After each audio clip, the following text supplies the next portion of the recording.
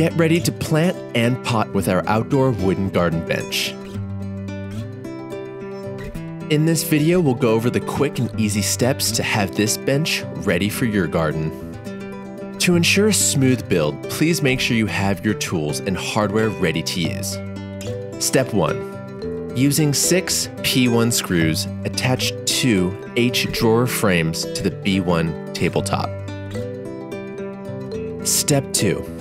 Now, using 4 P3 screws, attach the I shelf support set to the A1 back frame set. Step 3.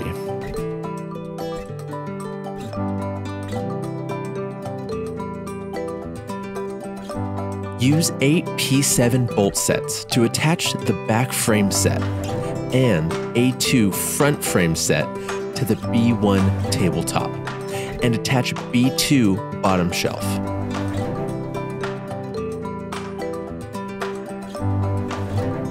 Then, with 16 P2 screws, attach 4 J shelf sides. Step 4. Using 4 P6 bolt sets, attach part C back.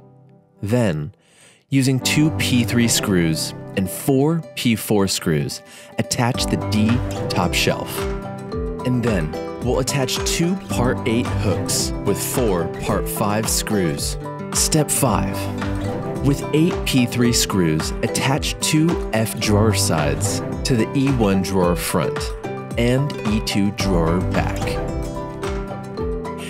And with 10 P4 screws, attach the G drawer bottom.